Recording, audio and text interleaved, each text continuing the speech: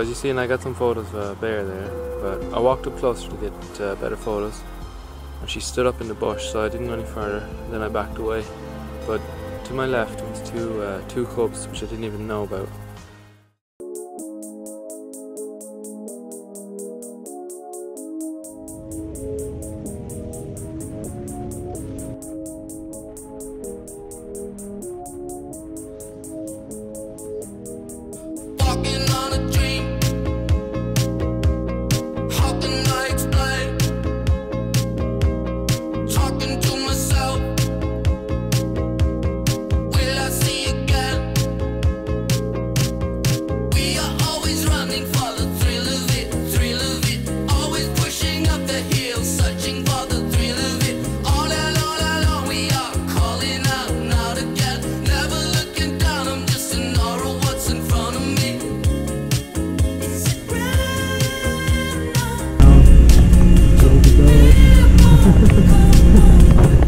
Steve from Arizona.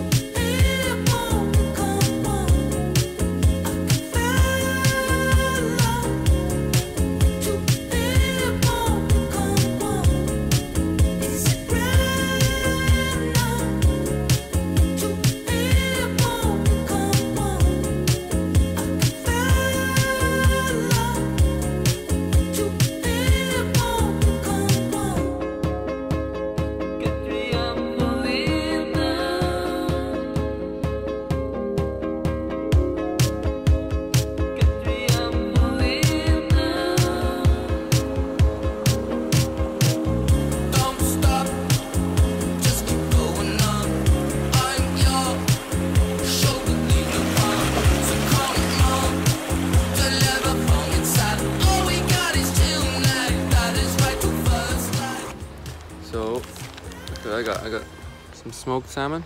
It's hard to see it, but so that guy just leaving down the pickup, Mike from Hyder, lives here all his life.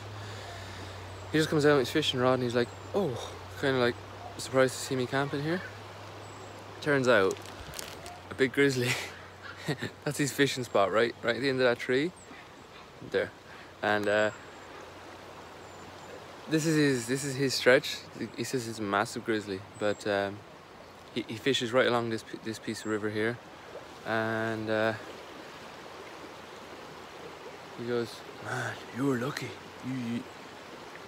He couldn't get over it, like that I camped here. You must have something to protect yourself. I was like, yeah, of course I do, but you're asleep, Jesus. If he pounced on you, you're fucked.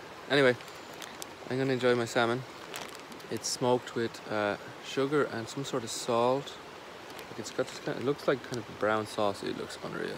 It's crazy. He's telling me that on the every high tide, it's a new batch of fish just swimming in. Like, there's so many, I could just go and hand pick them. If I had a net now, I'd probably just grab one. But they're too big. Like, I don't want to waste them because I have a tiny little frying pan. I can't cook them. So anyway, I'm gonna finish packing up and get the hell out of here.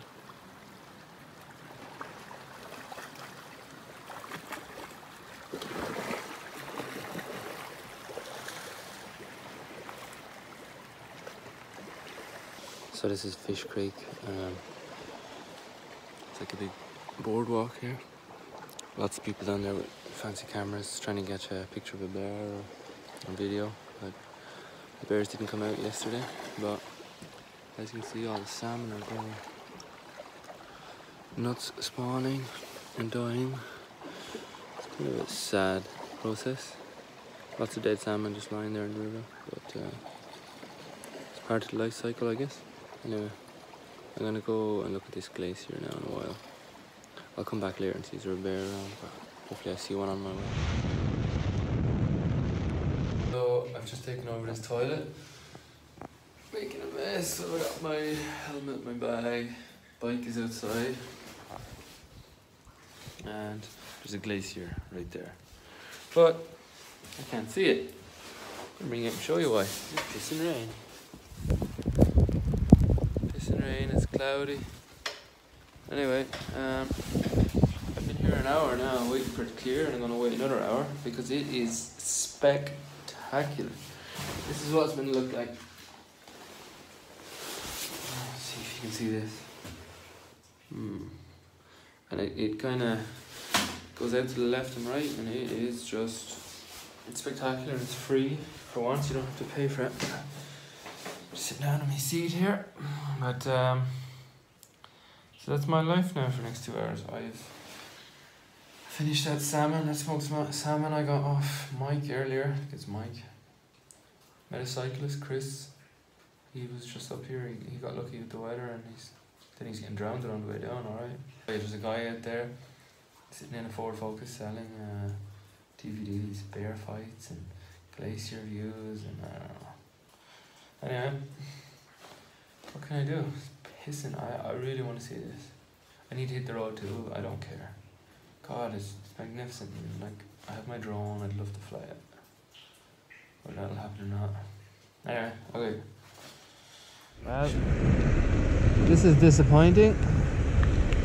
That's what I wanted to see. So you see the glacier comes right down and curls left and right, and it is absolutely stunning. Like, I can't see it. Pretty pissed about that. Rain and clouds. So it's now 20 to 4 in the evening. I've been sitting here for like 3.5 hours. It's pissing rain.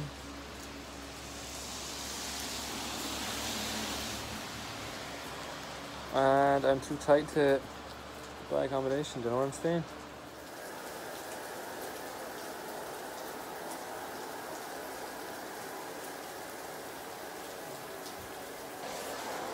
So, you know that stupid challenge I created for myself, and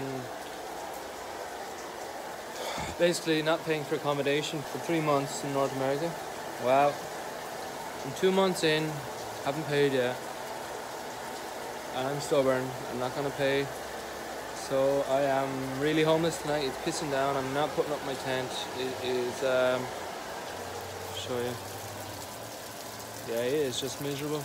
Anyway, got my dinner on. I've got some chicken, peas, and rice. Some stock cubes in there.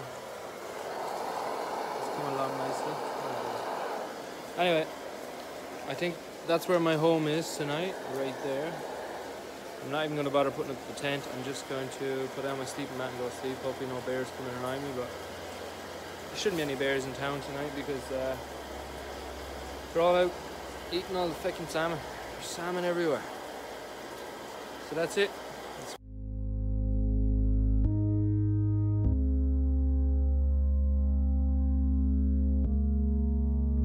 Took my hand and brought me down in the morning when I was sitting waiting for the telephone to swallow me whole.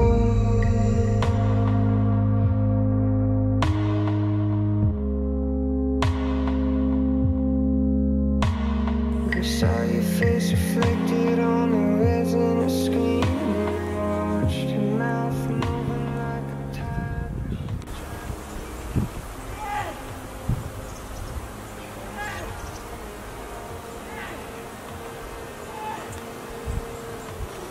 So as you see, I got some photos of a bear there, but I walked up closer to get better photos, and she stood up in the bush, so I didn't go any further. Then I backed away, but right to my left was two cubs, which I didn't even know about.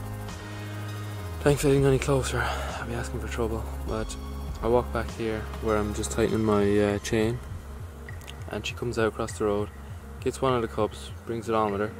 Then about 2 minutes later the other cub catches up, but he's injured. Something's happened to his leg where our car hit him. And he's making a weird noise. I couldn't believe it. It was that's what a bear, the noise a bear makes. But he was calling for his mother. I don't know if there's much hope for him, he's pretty injured. So anyway, I'm gonna keep going, but that was pretty close, considering I was in a world of my own here just working on this thing. And this here is, what is this called? This is Battle Hill. It's an old native settlement, like a, so we have them at home, like a hill fort in the 1700s.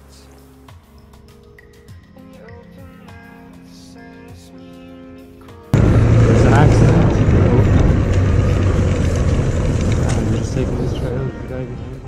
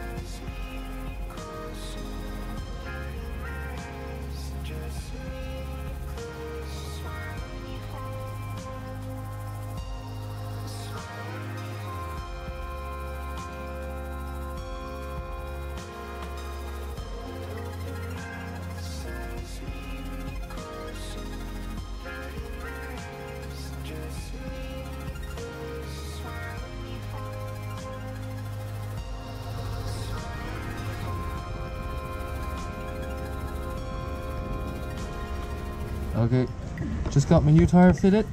Good to go. Thanks again, lads. With you.